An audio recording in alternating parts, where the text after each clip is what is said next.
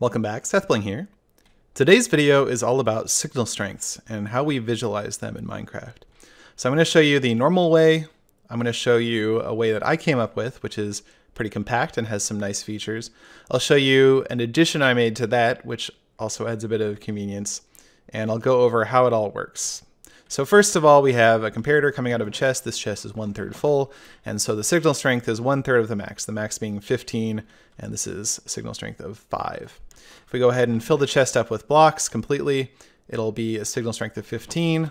All 15 lamps are lit up, and you can maybe see out of the top left as I remove blocks from the chest, the signal strength decreases and the less and less lamps are lit up until we get down to a single stack. One lamp is lit up and we remove the last set of blocks and it's completely unlit. So here's my alternate method. It's quite compact. It doesn't use as many redstone lamps.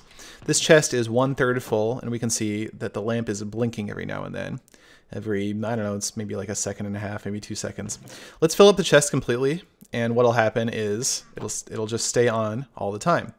Now, as I remove some of the blocks, we'll start to see it blink at different frequencies. So when it's mostly full still, it's kind of blinking slowly. As I remove a lot of the blocks, though, from the chest, it'll start blinking faster. As we're back to 1/3. If I go down to just a single stack, it'll blink quite quickly. And then if I remove the last stack, it is now off all the time. A little addition you can add to this is just a single note block. You can also replace the lamp with the note block and put whatever block you want below the note block to be whatever instrument you want. But so now if I put a single stack in here, you can hear it dinging. As I add more stacks, that'll slow down. As I add more and more stacks, it'll be much, much slower. And then once I get it completely full, it's not going to ding at all. So that dinging can be kind of annoying. Here I've got a slightly modified version. All I've added is a block with an inventory and 2 comparators. And what this does is this has a threshold. It has the same behavior as this guy over here, except it will only blink and ding below a certain threshold. So here we're at about half of capacity. As I remove a couple of stacks, we will start to hear it ding. And then if I remove more stacks, it'll ding faster. And we go down to the Zelda 1 heart territory as it dings faster. Once you remove the last stack, it's still going to turn off and stop dinging.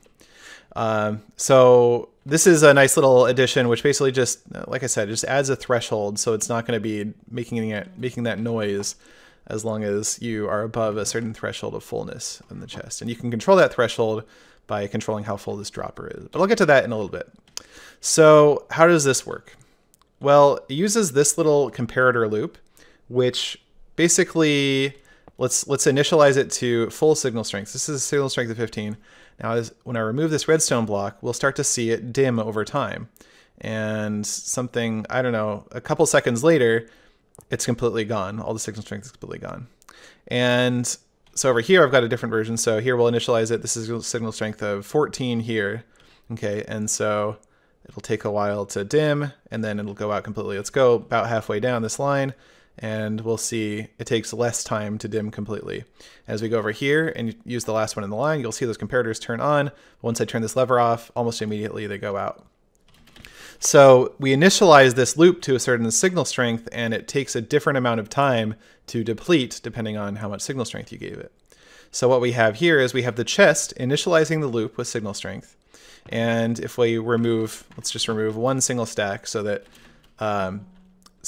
because we have this repeater coming in from the side. So the repeater has a signal strength of 15 coming from the side. So when the chest is full, a signal strength of 15 is enough to override that. And so it'll output its full signal strength. And it'll basically just override this whole thing, keeping it on all the time. Once we have fewer than 15 signal strength, what we get is this initializes the loop to a full signal strength of 15, and that decays over time until it hits 0. As long as it has any signal strength left in this loop, though, that will trigger this repeater, which suppresses this comparator. And so we basically have to wait until this loop completely runs out of signal strength before we can have this repeater refresh the signal strength.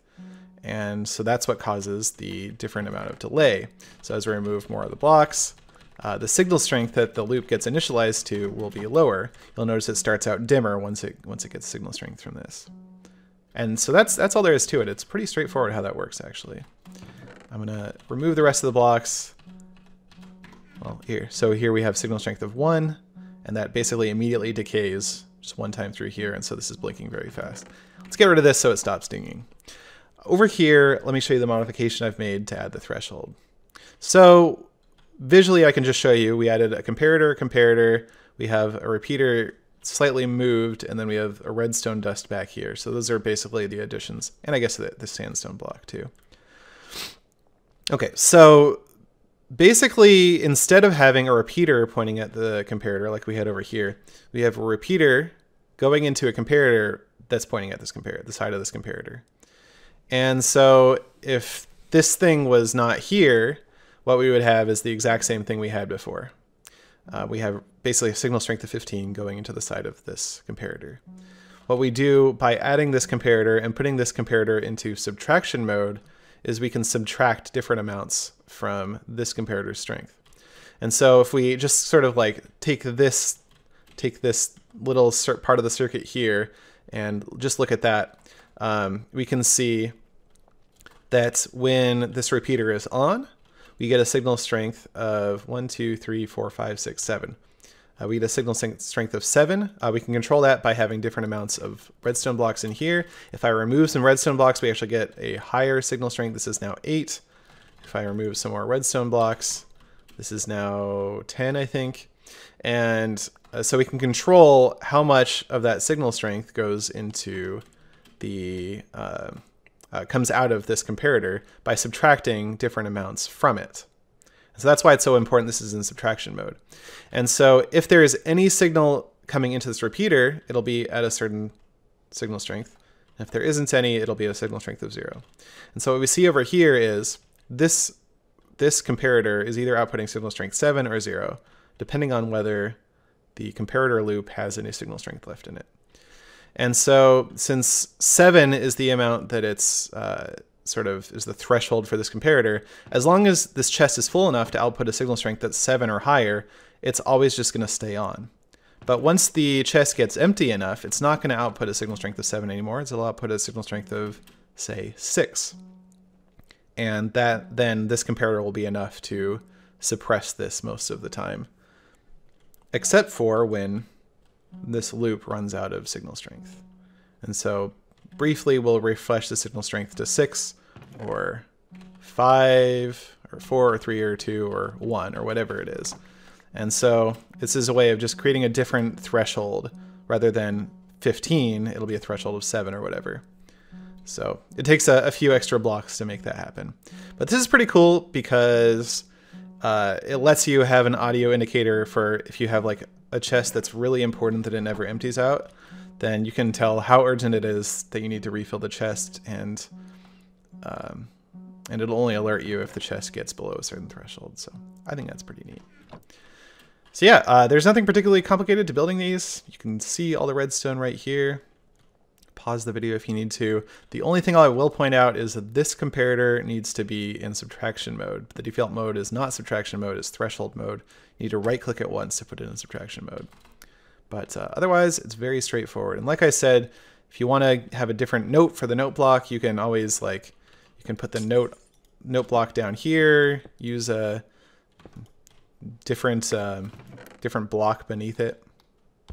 And so this will be like a bass drum. And you can use all kinds of different notes. And I hear they're adding new different notes in 1.14 too. All right, hope you guys learned something. That's about it. Thanks for watching.